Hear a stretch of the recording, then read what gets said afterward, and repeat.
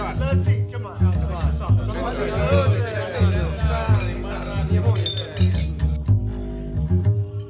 We're here in New York City, and today happens to be St. Patrick's Day. Alan, everybody knows that St. Patrick was Italian. That's true, and there's no better way to celebrate than with our crazy friends at Emilio's Ballato. How's it going, guys? What's up, brother? How you been? Good to see you. How's it going? Oh, man, I'm ready for the after party.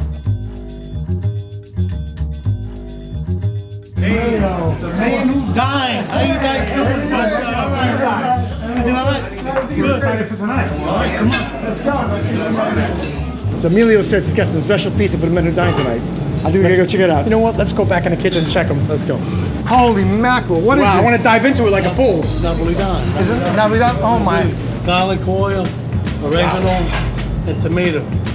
Simple. That's it. Simple. That's all you need in life. This is the real deal. It doesn't get better than this. You make us feel like we're Napoli over here, Emilio. Put it on the table. Let's put it on the table. Okay, let's go. You ready? Let's go. Alan, look at this thing. Walk into Emilio's Ballato. This is how you get welcome. This is how you get welcomed here. I mean, it's a pizza boat. Let's go. You know, all I gotta tell you is I got more than pizza. I got my Colicchio. Party begins. Wow. Nice to be here. Great. So how long you been here? How long has Emilio's Ballato been here? 23 years. So this place has been here since 1956. They ran it down to the ground. And you came in? And it took 23 years to bring it up. Come stai? Nick Stellino. Hey Alan, how you doing? How you doing? Nice to see you. Good to see you. I got a button up for this. Come stai? I have no idea what was just said. Sounded good to me, but seemed to know what was going on. Listen. You want to have Italian food in New York City and feel like you're in Italy. Yes. You're not going to understand what the guys are saying. So I'm in the right place. You're in the right place to eat Okay, Italian good. food. So let's go into You the better be dive. ready to mangia. Let's go.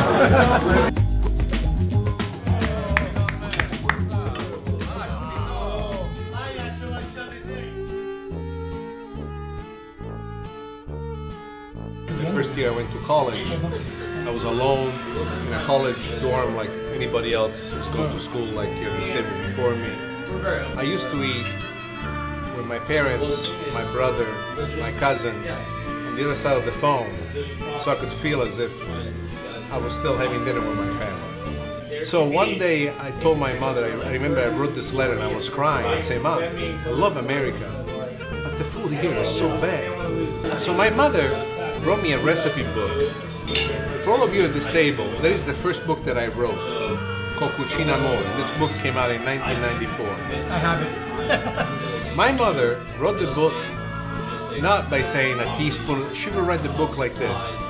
When you make it, put a pinch of salt. But don't do it like Zia Cicina. She's too fat, she's got big fingers. She puts too much salt all the time. She would write these long stories.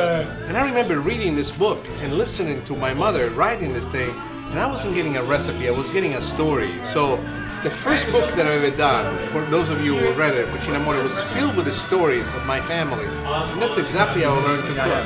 And I'm thinking that what there is in the essence of food, of who we are, is a connection to our past. A past that I think is more beautiful than what it really is or was.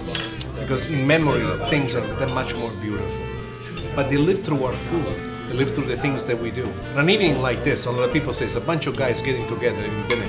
Really what it is a sharing of memories. I have my memory, he has his, he has his, he has this. But at the end of the day, it reminds us of those beautiful moments of our youth, where everything seemed to make sense. Everything that I had tonight was fantastic.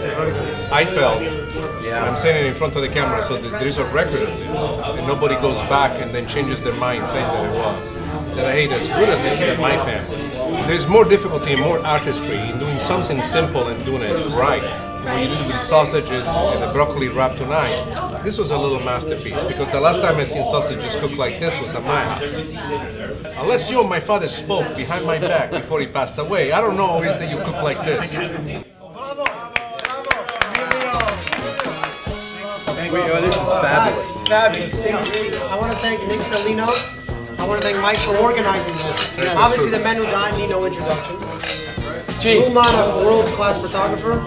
Roberto Caporuscio, and Emilio Ballato, thank you for providing us with a really wonderful... Emilio! I I love what I do. That's, you know, it's not work, it's love. It's love. We've had lots of dinners, we've had lots of experiences, but this was something special. We had wonderful food. We're in the middle of Little Italy, the way it used to be. Gentlemen sitting down, telling stories about family. This is all about the food, and the food was outrageous. Bottom line, you want Italian food like you've never had before in your life?